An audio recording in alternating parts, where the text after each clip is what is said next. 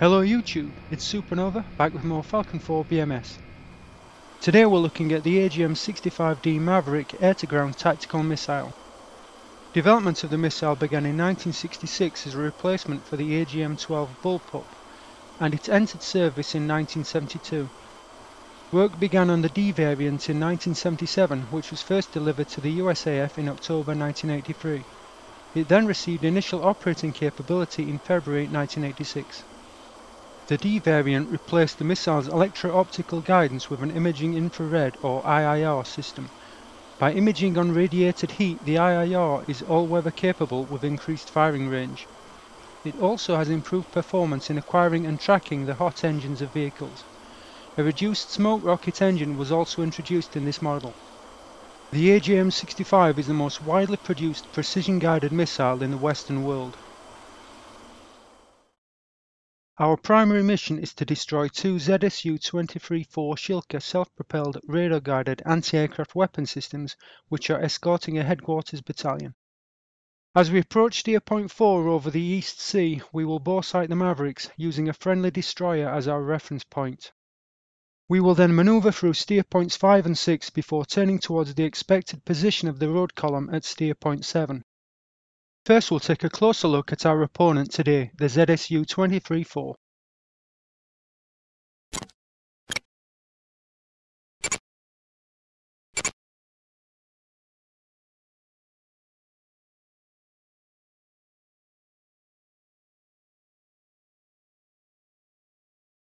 The acronym ZSU stands for Anti-Aircraft Self-Propelled Mount, with 23 being the bore diameter in millimeters and 4 referring to the number of barrels. It derives its name from the Shilka River in Russia. Afghan soldiers nicknamed it the sewing machine due to the sound of its guns. Development of the ZSU-23 began in 1957 and the vehicle entered service in 1965. The ZSU-23 mounts an armoured turret holding 4 liquid-cooled 23mm 2A7 autocannons which are linked to an RPK-2 towball radar, NATO designation gun dish. Each autocannon has a cyclic rate of 850 to 1000 rounds per minute, with a combined rate of fire of 3400 to 4000 rounds per minute. The RPK-2 radar operates in the J-band and can detect aircraft at ranges up to 12 miles, but it is sensitive to weather conditions, mainly rain and snow, and has difficulty automatically tracking targets at less than 5 miles in range because of the high angular speeds at close distances. However, the ZSU-23 is a highly effective combination of mobility, heavy firepower and accuracy, and is still regarded as a major threat for low-flying fixed-wing aircraft and helicopters. We will attack the two ZSU-23s with AGM65D models carried at stations 3 and 7 in pre-planned delivery mode. For the purposes of this video, we will maintain a constant altitude. Engage the autopilot by setting pitch to altitude hold or alt hold on the miscellaneous panel.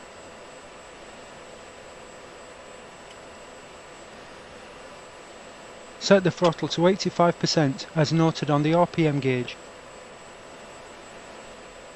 Set master mode to air to ground with the A-G button on the ICP or with F6.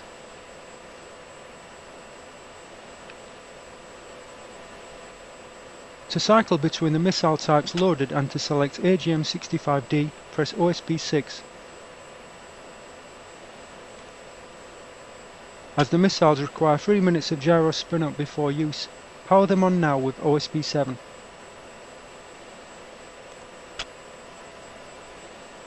The maximum power on time is 60 minutes, 30 minutes with video on.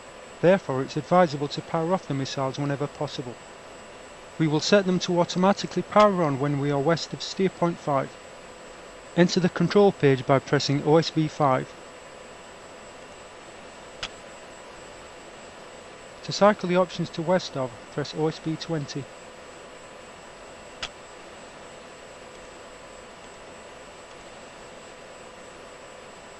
Now to select the desired steer point, press OSB 19, then press OSB 16 for steer point 5, and finally press OSB 2 to enter the desired steer point number.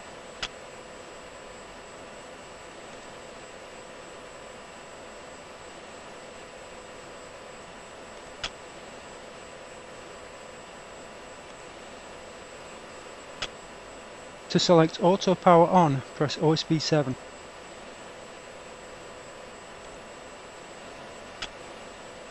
Exit the control page by pressing OSB 5.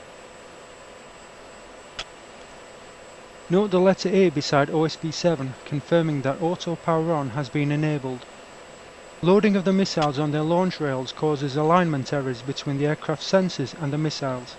It's therefore important to boresight the missiles either on the ground or in flight, so that the aircraft sensors and the missiles are looking at the same spot. When we are 12 miles from steer point 4, we will use a friendly destroyer to boresight the missiles. Toggle master mode to navigation with the A-G button on the ICP.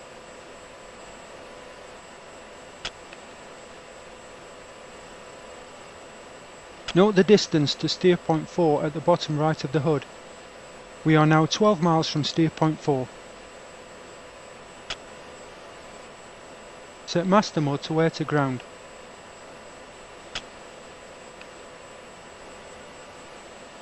On the left MFD to set the fire control radar or FCR to C mode, press OSB 1 then OSB 8.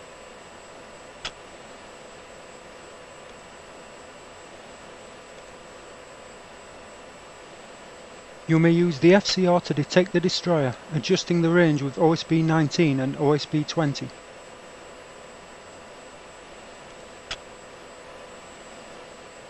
Select TGP mode with OSB 13, then to select the air to ground sub-mode, press OSB 1 then OSB 6.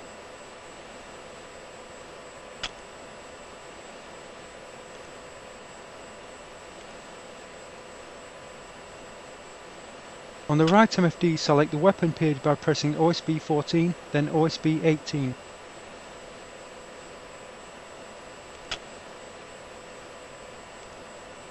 Confirm PRE sub-mode.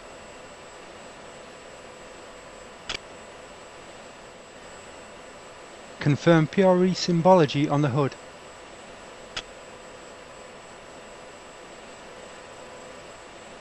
To prevent accidental missile firing when boresighting, set master on to simulate.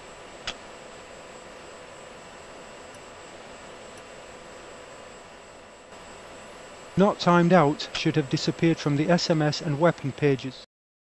Now uncage the missile with the manual range uncage button, which is U by default. Locate the destroyer with the TGP using the radar cursor keys, by default the shift arrow keys.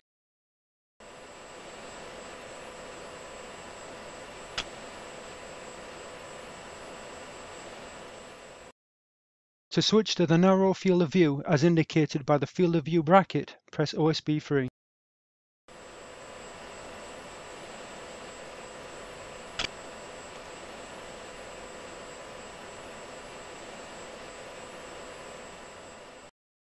To designate the destroyer, center it and press Target Management Switch or TMS Up, which is Shift Home.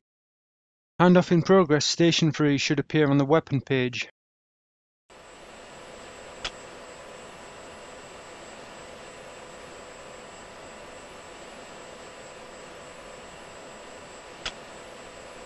Caution. Caution. The handoff fails because the TGP and the weapon line of sight are not yet aligned. The pilot fault list will show an avionic or AV fault, which is TGP handoff fail, and the master caution light will illuminate. Make the weapon page Center of Interest or SOI by pressing Display Management Switch or DMS down, which is Control N by default.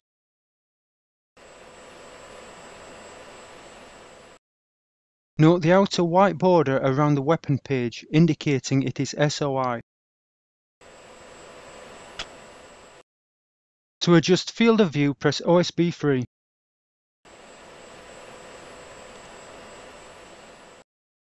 Center the destroyer and then designate it with TMS Up.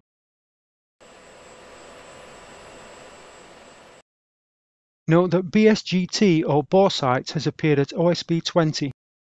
To boresight or align the Maverick on Station 3, press OSB 20. BSGT will momentarily highlight, indicating that the missile seeker and TGP are pointing at the same spot.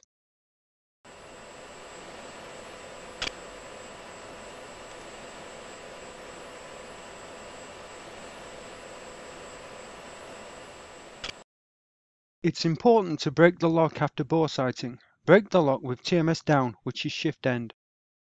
Switch SOI to the TGP and hand off the target with TMS up.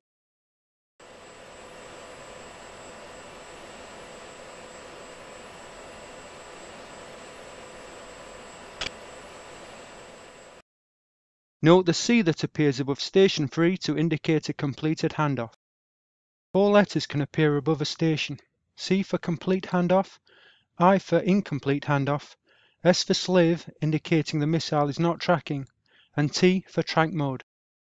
Switch to station 7 with the nose wheel steering or NWS button, which is shift / and follow the same procedure as previously described to boresight the Maverick on station 7.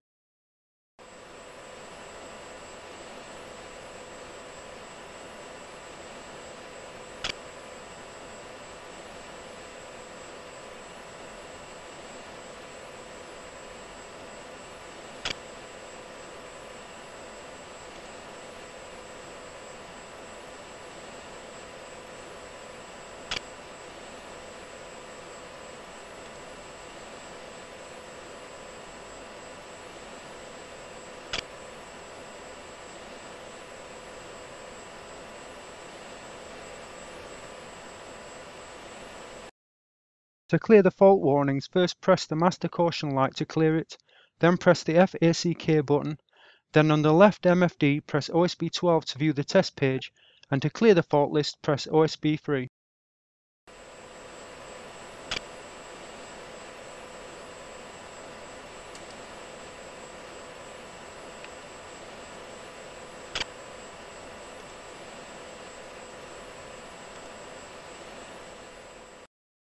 As the Mavericks on station 3 and 7 are now boresighted, we can power them down. Enter the SMS page on the right MFD with OSB 13 and press OSB 7.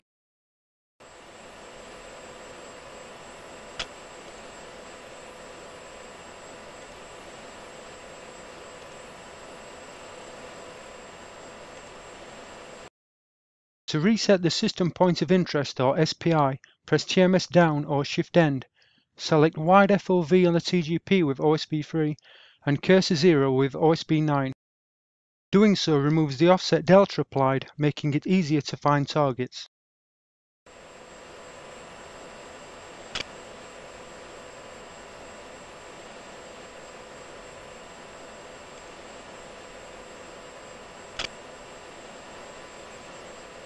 Toggle master mode to navigation with the A-G button on the ICP. To select ground map mode on the FCR, press OSB 1 and OSB 6.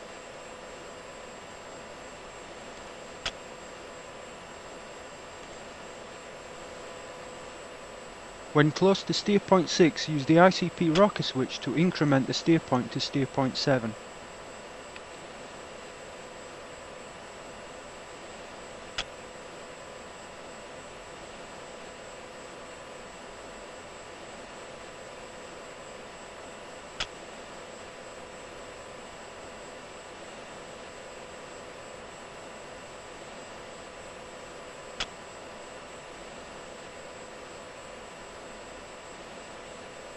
Change master mode to air to ground. Set master arm to arm. Verify that the Mavericks have been powered on automatically. Select the weapon page on the right MFD.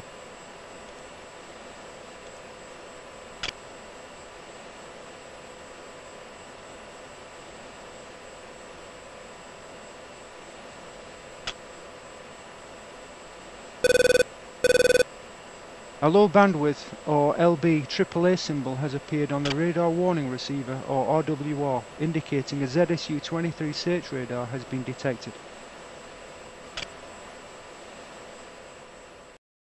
Both ZSU-23s can be seen on the TGP page, which is currently in narrow view, and have been handed off to the Mavericks on stations 3 and 7.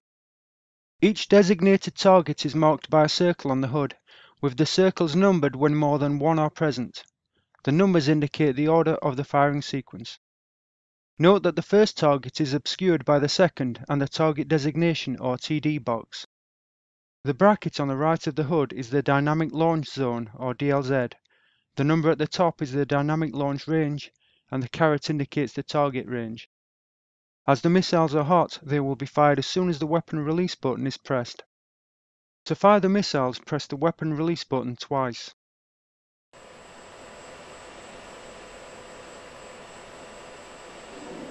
Rifle. Rifle.